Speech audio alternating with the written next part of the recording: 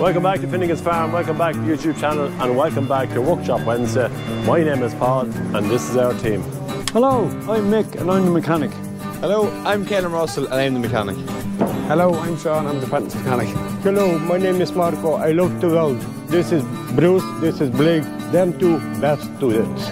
Don't forget to like, subscribe to the videos, and comment if you want, and we will get back to you. So, in for repair today, we have our Kverneland plough, we have our NC brusher, we also have the John Deere 7820, and we have the Maschio 6-metre tiller.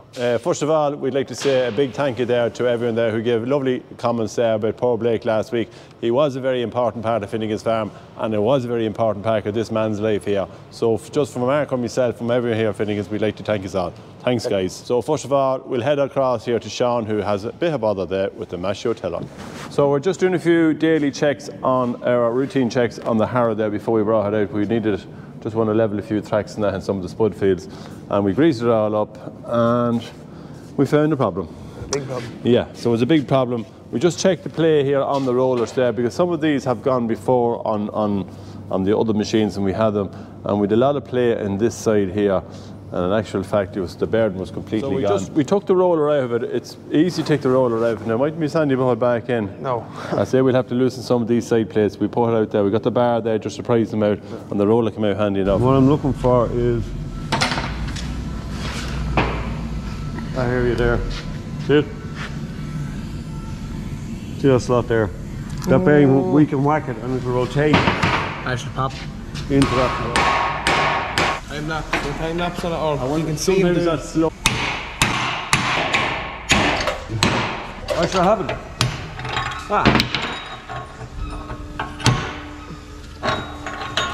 See the way if I'm not in line with the slot. It has to be in that area there. Right. And see the cone on it. There's the cone. If I can get a shot at it. Yeah, perfect. Good. Just keep it nice and steady for me.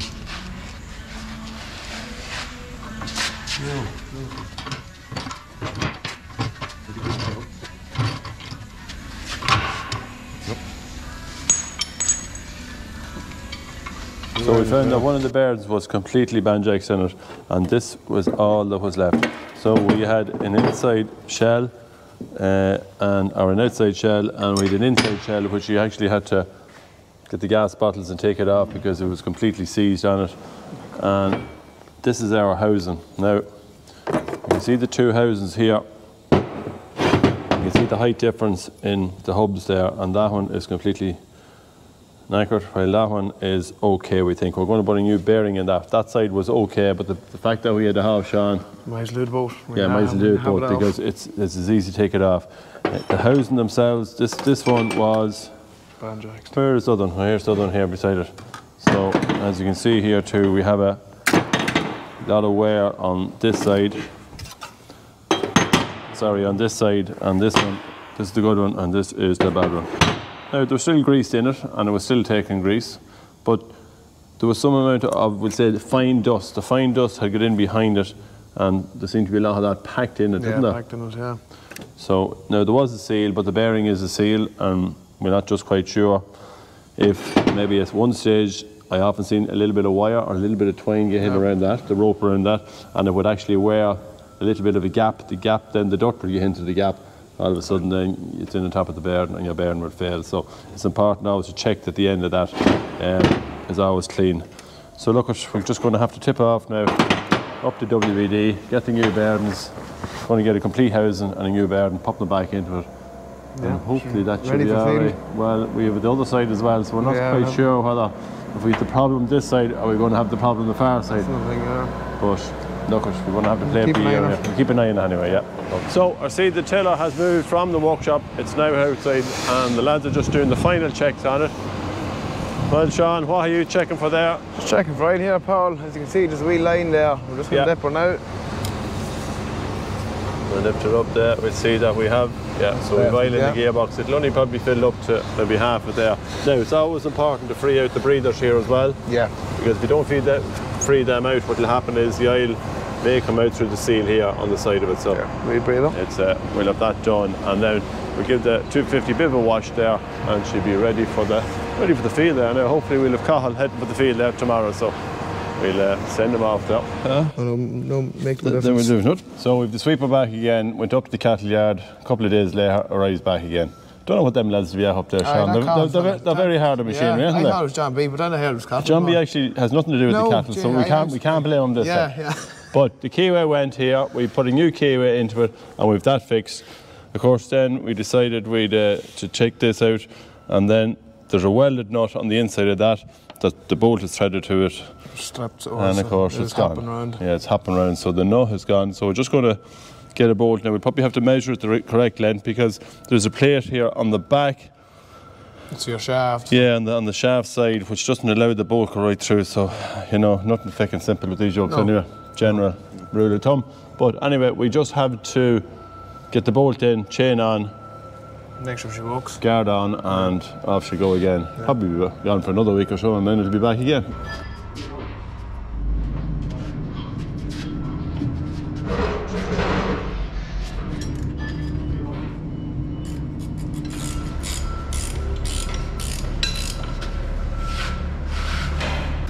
That tiny bumper, yeah.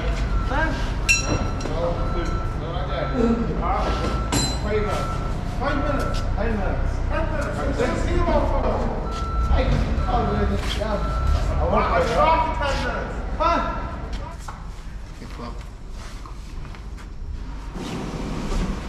So we have our 7/8/20 in. The arms wouldn't go down. Seems to be a recurring problem on the John Deere's. Wouldn't go down on the 7/8/10 last week. Yeah. And we fixed the seals in the rams, and it's perfect. And then we had the 7/8/20 in, and we thought maybe it was the same issue, maybe even a seized pin. But we took the pins out, and the pins were free, weren't they, Sean? Oh, yeah. But As you can see here, they were greasing, and all them took grease. they all took grease, yeah. So the 4 pins, so as we always check, is we check the top and bottom on the cylinder there to see that the pivot points, that there's no wear, that the nipples are working. They are all working, and they're all taking grease. Now, what we did find was we had a lot of rock in the cross shaft coming across, and we had in one of the comments there last week on the 7/8/10 that might have been the issue with that, but it actually wasn't the issue with that tractor, but it certainly was the issue with this tractor. So this is a tractor we bought in. We don't really have its previous history. I know they can give a lot of trouble here with the weight of the arms themselves, even running on the road, even when there's no implement on, you get a lot of jigging up and down, and it can wear the bushings in it here. So the handiest thing to do was to take it off to see exactly what it was. Yeah. Bit of a stripping on this now. There was, Paul. Yeah. There was, yeah, but look it. You have to be just very careful. It depends on the bar axle here. Because these are cones, we didn't want to take the wheel off from the shaft here, so we took the outside of the wheel off, and we have the tyre remover there, which is a great job to do them, very safe, and we're able to roll it back nice and gentle, and we actually put it back on, and we brought it over to the wash bay and give it a good washing inside. Yeah. So we have all our parts over here on the pallet. The cross shaft itself. All right, okay.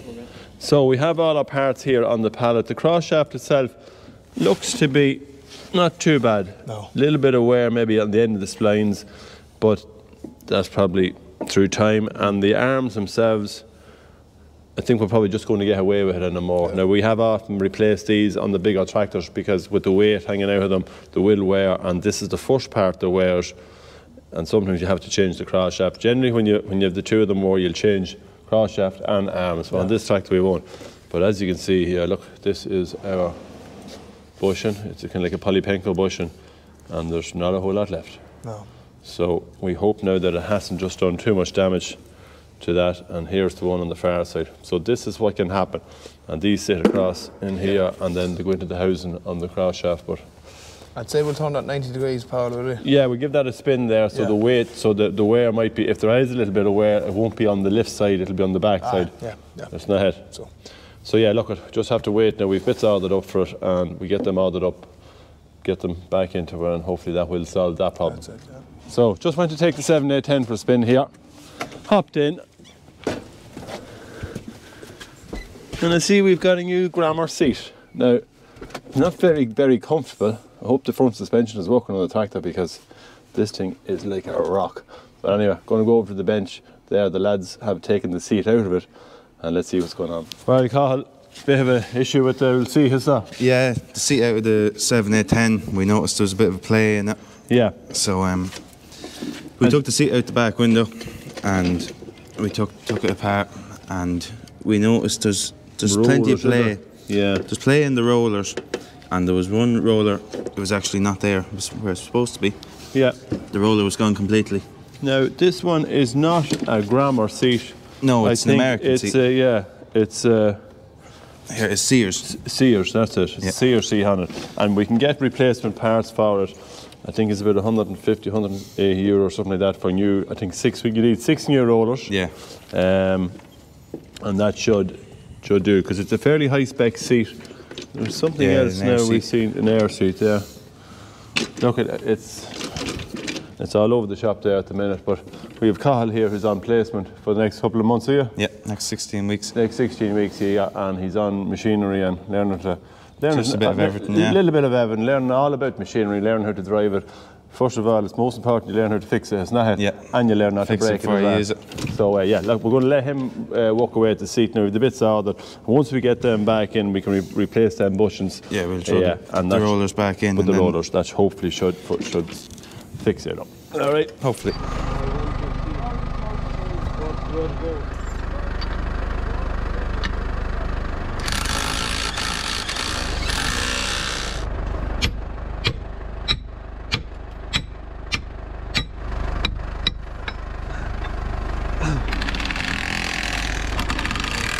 Wheel back on the Kverneland plough. We did turn the tyre around. Doesn't probably make a whole lot of difference, but there was an awful lot of wear, as we says, on the roadside, as you can see here.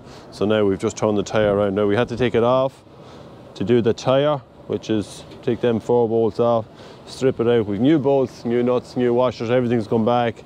Yeah, look, it seems to be running. It's definitely running on the rim inside here, and possibly a bit of pressure on the bolt, so just not quite sure. We just have to keep an eye on that there, just to see that it doesn't happen again. But for the time being there, it seems to be good, and we'll have that back into the 8410, which is sitting proudly here, and that's John B's baby. So we'll get that back in and get him started.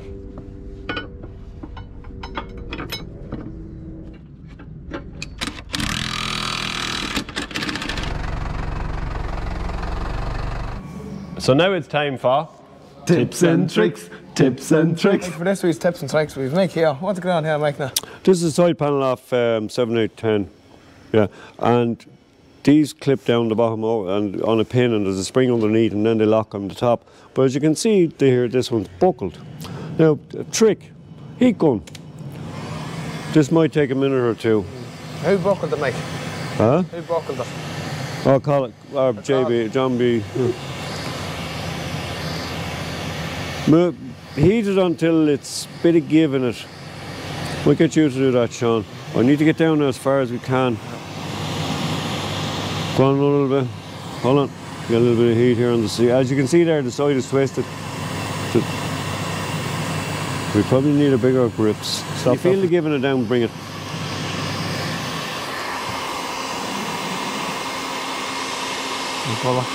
A little bit up that way.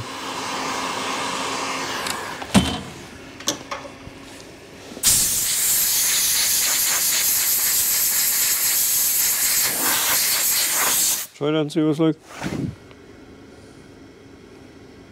Yeah, it's actually a bit better. We'll try it on the tractor, but it has come a bit. I don't want to force it too much because that stuff will break off, and you know, it can be brittle. We'll let it cool a little bit. Oh, we stick it on and see. So last week's mixed mystery tool was in fact a pipe cover, and we had quite a lot of correct answers. The first 3 came in from Dylan McCormick, Andy Murray and Stu Buttles, so well done, lads. It wasn't a very difficult one, but the fact that this is so small, it was for a particular job, wasn't it, Mick? Yeah, You the explain. 6930, I don't know, is this steering or front suspension? One of the steel pipes going out to the front. And as you can see there, you know, if Carl can get there, there's a pinhole there. Someone blobbed a weld on it there, wasn't us? No. And there's another one there, you can see how heavily corroded it is. But this is very tight up in the chassis. And this just worked a treat. Now it's slow, but it's clean. That's the whole beauty of it. Because after we put two fittings joiners, new piece of pipe, and joined it up. It's a bit of a job to get that pipe out, and the fact that it's in the chassis rail, a lot of crap. And this pipe is going all the way down the back of the tank, behind the fuel tank, plus it's going down up into the front, under the radiator and all that. Taking that out? No. Mick, I thought you would have took that out. I would have, yeah. No thanks. So Mick went for the handy option. Of course. This is a bigger option, isn't it? Yeah, both do the same job. The only difference with that one there is you have a pair of rafters for cleaning the pipe. The inside, yeah. Yeah, but that's not the problem. Very handy too. Right, so this week's Mixed Mystery Tour, what are you going for? You must be running out of them at this stage, yeah. It's getting to be torture. I don't think you'll ever run out of them. So, actually, the guys use that. It's an easy one. It's an easy one, yeah. Yeah, to be fair. We're going easy on people this time, this weather. It's not like Mick to get, to go too easy on you, but anyway. Well, that didn't get an easy life. It's already been welded twice. Right, lads, so the next 3 correct answers will be on the board next week, and we'd like to comment there where actually your comments are coming from. Mick wants Where in the world are you? Where in the world, yeah? Like Stu Buddle, that used to be a programme years ago, Where in the World, wasn't it? Yeah. So, where are the world are you from, lads? And obviously Just nice to know. All right, best of luck.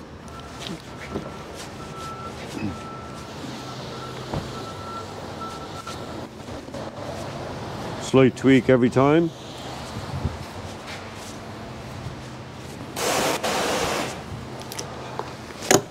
And there's our cut. And there's the beauty of it. It's very neat and square, particularly for olives. Because we're putting fitting on over that. We want the olives to be nice and tight on it.